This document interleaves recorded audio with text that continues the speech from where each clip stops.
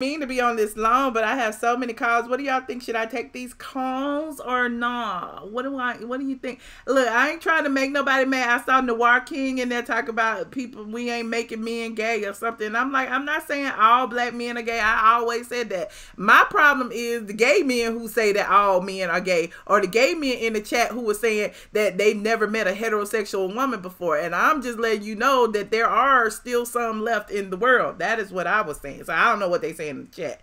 You said take some more calls. Okay, Mo better. Okay, you said, have we forgotten Indiana is where the vice president is from, and he is the governor, was so against the gay life. Oh, okay, she Mormon.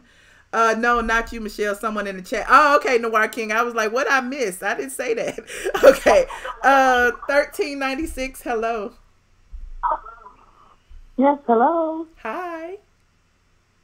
Yes, I just wanted to say, I just had some comments. I just feel like your disrespect towards Nicki Minaj is truly disgusting. For her to be a self-made black woman, and you're supposed to be so black woman. Nicki Minaj. Disrespect her. Nicki Minaj, I got shit to do with this stream. What does Nicki Minaj got to do with this? I just want to say too, you love to talk, you love to be polarizing with this topic, but you are a fag hag.